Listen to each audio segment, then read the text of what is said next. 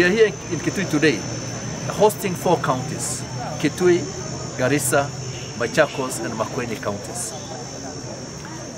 I'm coordinating this activity in Lower Eastern and part of Northeastern, and I'm also heading to Coast region. And other colleagues are also in other parts of the country. The main message is that if you look at what we call countrywide public participation, exercise in the land laws, that is Amendment Bill 2023, and review of various land sector regulations. And that we are here with the representation from the 4 counties to also give us their feedback. This is a proposal we have as a government, and remember, it was not just decided, in our offices. There were several weeks consultations among the various ministries. Remember, Treasury must be involved when you're talking of review or rates or fees. The legal experts must be involved. We also had sessions with the professionals, various bodies.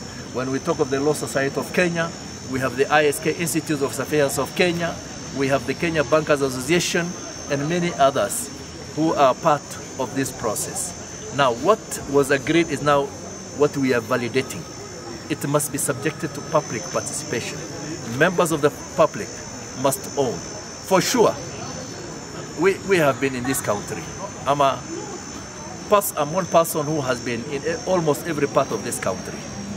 And when I look at, because we also had 15 days reconnaissance some 1 month ago, I was able to go to every other ministry, land offices across the country. Somebody is telling you they require a map. Look at the cost implication to prepare that map. Then this member of the public will just be paying 300 shillings. It's very uneconomical. It's not actually realistic. And that's why we are saying we also want to offer quality service. And for us to give quality service, it requires the requisite resources. And that's why we are making an appeal to Kenyans to support the government.